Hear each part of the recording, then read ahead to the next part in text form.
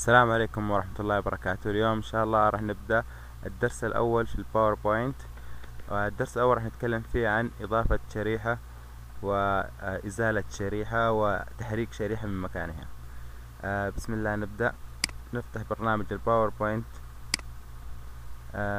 هذا فتحنا البرنامج. الحين عندنا بيئة العمل حقة البرنامج. فيها هنا الأدوات، شريط الأدوات، فيها جميع الأدوات اللي أستخدمها في الإيديتنج على السلايد. نبدأ. طريقة الشرح تكون كالآتي. راح أبدأ أشرح بطريقة سريعة في الأول، بعد كده راح أتطرق في الشرح إن شاء الله. الإضافة نيو سلايد، الحذف زر الديليت أو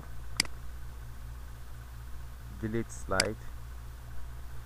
الترتيب حق ترتيب السلايد يكون عن طريق السحب والإفلات. مثلا سحبت 3 حطيتها هنا، يعني أسحب من مكانها، أضغط عليها وأسحبها إلى الأعلى أو إلى الأسفل، فأتحكم في مكان الشريحة. أبغى الشريحة رقم 2 تكون في 3 بالسحب، يعني ما في أي شيء. الحين نبدأ بطريقة بتفصيلية في الشرح. أول شيء عندنا هذا الباوربوينت، في مجموعة من الأدوات راح استخدمها في الإيديتنج على السلايد اللي عندي. السلايد هذه سلايد جاهزة. قال لك هنا كليك تو اد تايتل. اضيف هنا عشان تكتب العنوان، مثلا توبيك. اضفت عنوان. بغيت اكتب كلام اخر كتبت، ما بغيت مسحت. مكان التايتل ابغاه فوق، اسحبها، اوقف على البوردر لحد ما يصير علامة زائد، واضغط كليك واسحب واحط في المكان اللي ابغاه. ابغى اصغر الحجم حق البوكس اللي عندي، هذا صغرته على حسب المحتوى اللي عندي، كبرته. ابغى اضيف كلام ثاني، اوقف عليه لحد ما يجي السهم المؤشر حق الكتابة، وانزل تحت واكتب الكلام اللي بغيته. خلاص منه، طلعت منه. اد تو كليك تو اد سبتايتل، عنوان جانبي. نفس الشيء، كتبنا اشياء او ما كتبنا، المهم التحكم في المحتوى ما اصلا ما يبغى له اي شيء. بمجرد اني ضغطت على الكلام وكتبت الاشياء اللي ابغاها، كذا انا اتممت العملية حقت تعبئة السلايد حقي. هنا عندنا الادوات راح استخدمها كثيرة. راح نتطرق لها ان شاء الله في محاضرة ثانية او في درس اخر ان شاء الله. الحين نكمل ونرجع نبدأ الشرح حق الاد والديليت والموف للسلايد. اوكي، كيف نسوي اد؟ جينا هنا على قائمة السلايد على اليمين، ضغطنا المؤشر صار على السلايد، ضغطنا الرايت كليك، من الرايت كليك اخترنا نيو سلايد. او عن طريقة اخرى، مشيت هنا من الهوم، اخترت على الهوم الصفحة الرئيسية، ومنها ضغطت على نيو سلايد. في لو لاحظتوا في زرين في مكان واحد، هذا يعطيك خيار متوسع او اكبر، وهنا الخيار السهل على طول راح يسوي لي شريحة جديدة. ابغى اميز الشرايح عشان ايش؟ عشان اعرف اتحكم فيهم كويس.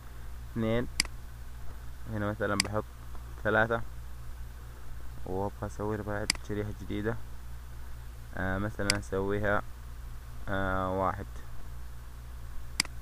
كذا صار عندي كم شريحة؟ 1 2 3 و4. 4 شرايح صار عندي، 4 شرايح صاروا عندي.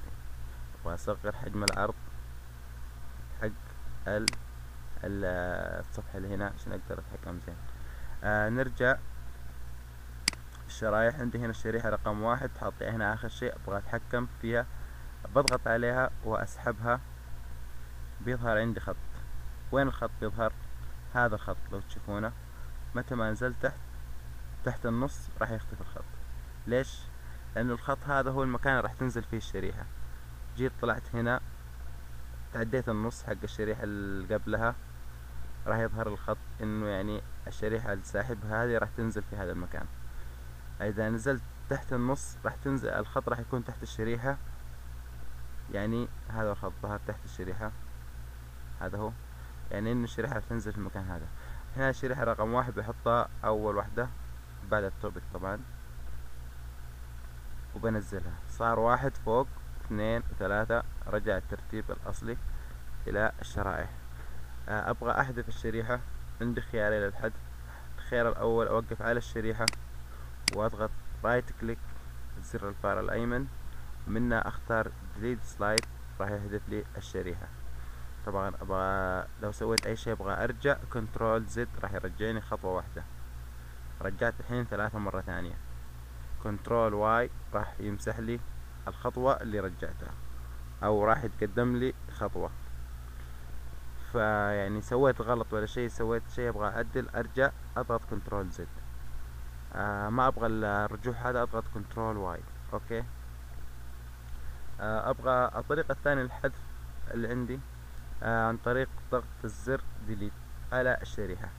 جيت هنا اخترت الشريحة اللي ما أبغاها اللي هي 3، وضغطت عليها ديليت من الزر على الكيبورد. ضغطت ديليت، خلاص انمسحت. كذا نكون خلصنا إن شاء الله الدرس الأول.